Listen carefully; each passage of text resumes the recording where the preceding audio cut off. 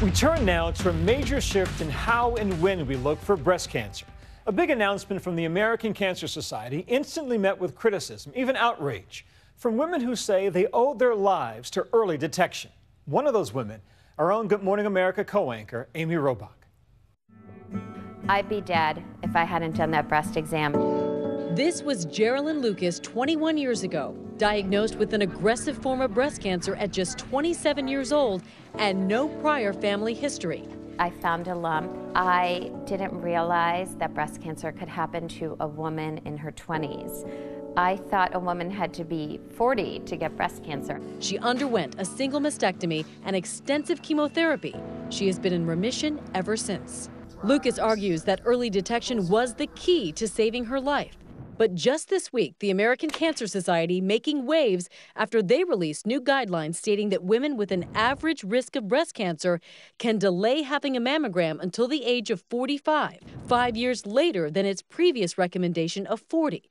A message that outrages Lucas. I just think this is such a disservice. It's just adding to the confusion of when to get screened, when to get checked. I feel like we've made so much progress in genetics, in research, in treatment. Why are we going backwards?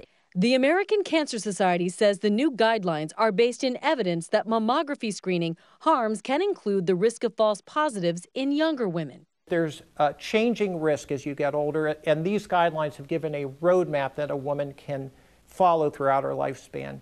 Begin the discussion at 40, but if you haven't started by 45, everyone should begin screening. That's really the key take-home message. There is a chance, small though it is, that a woman could die because she did not begin screening earlier. It's that chance that is leading the experts at Memorial Sloan Kettering Cancer Center to not follow the ACS's new recommendations. The goal is not to decrease false positives, to decrease biopsies. The goal is to decrease deaths, and that's why I think we are sticking with our guidelines, and that's why it concerns me that the American Cancer Society has changed theirs. Having a mammogram once a year, starting at age 40, is the best way we know of to decrease deaths from breast cancer in this country. Radiologist Dr. Carol Lee says that the guidelines could lead to confusion among patients and that the consequences could be dire. What I don't want to see is a reversal, going backwards, and seeing more deaths from breast cancer because fewer women get screened because they're confused about whether they need to have a mammogram or not. But Dr. Wender says no matter a woman's age, she should still be mindful about her breasts. Your risk of breast cancer actually starts even earlier than 30. So we encourage all women to be aware of what their breasts feel like and not to delay. If they find something that they think might be a change, even if they're not sure, bring that to the attention of a clinician. And there are questions like, will insurance companies continue to cover mammograms for women under the age of 45? Cigna Health Insurance in a statement to ABC News saying, Cigna's breast cancer screening policy is 100% coverage for women age 40 and older. We have no plans to change our policy. Being wheeled into my mastectomy, the day after my 28th birthday, and just like realizing I would come out and there'd be a chunk of myself. I hadn't had any surgery. I didn't know what to do. Today, Geraldine Lucas is joined by a group of women. My daughter Wendy had breast cancer. She passed away in 2009. I say this is the face of young breast cancer. Their stories hit close to home for me. Now to a very, very brave moment. Our dear colleague, Amy Robach. She's one of the new staffers having a mammogram. In an effort to demystify the process of breast cancer screening, I was asked to have my first mammogram live on ABC. We're hearing the word stronger, and you are being so strong today, Amy Robach. You're going to live have a mammogram. It's true. My reaction was visceral. No way, no how.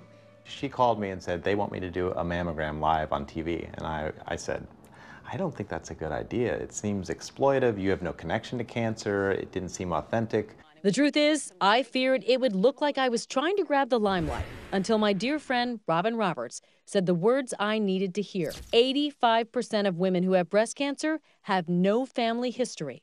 That statistic sent a wave from my head to my toes. I went in to see Robin, who is a breast cancer survivor and thriver, and she said, you know what, Amy? If one life is saved because of early detection, it's all worth it. I was 40 years old at the time, with no prior history of breast cancer in my family, and a life busy with work and kids.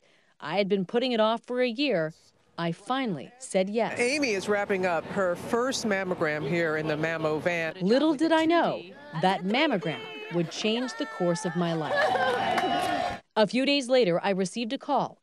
Doctors wanted to do more tests, and later a sonogram. The image was undeniable. It was there, a dark spot on the screen, a tumor about the size of a marble growing inside me. Those moments alone, scared in the doctor's office, detailed in my memoir, Better.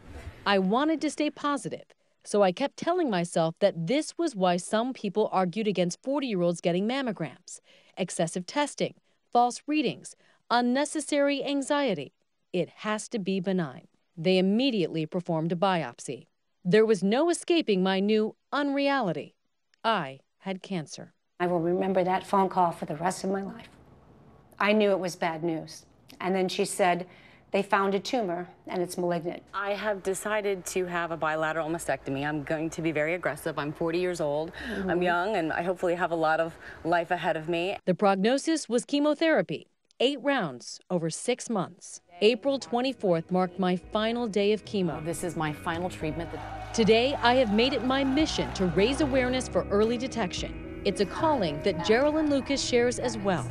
She is now a mother of 2 and the author of a second book called Then Came Life, a warrior in the fight against breast cancer. I'm the lucky one. I went on to have a 16-year-old daughter and a 9-year-old son, and they were born in the same hospital where I had my mastectomy. And I have a life now. I'm the lucky one. For Nightline, I'm Amy Robach in New York.